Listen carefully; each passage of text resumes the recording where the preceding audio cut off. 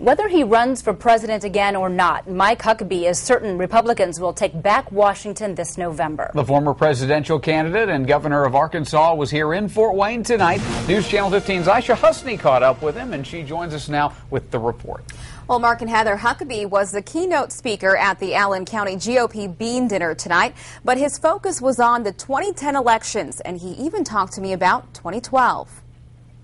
My focus right now is to make sure we have one wonderful year in 2010, and I think we're going to. Mike Huckabee is traveling across the country, rallying behind Republicans on the November ballot. I think it's going to be a great opportunity to bring America back to its senses and stop some of the government spending on ridiculous things and the borrowing and deficits that have really hurt us. But that hasn't held him back from occasionally disagreeing with members of his own party.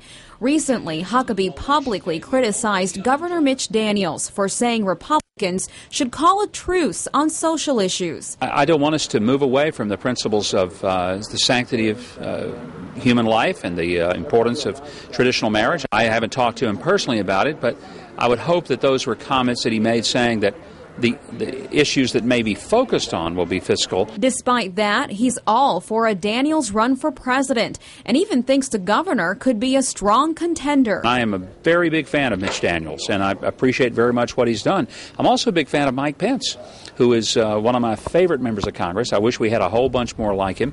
And if we did, we wouldn't be in the mess we're in right now. Of course, Huckabee's name has been tossed around as well. Ask him if he'll run again, and he's got 3 words for you. The answer is I don't know, but nothing's ruled out. That was Aisha Husney reporting tonight.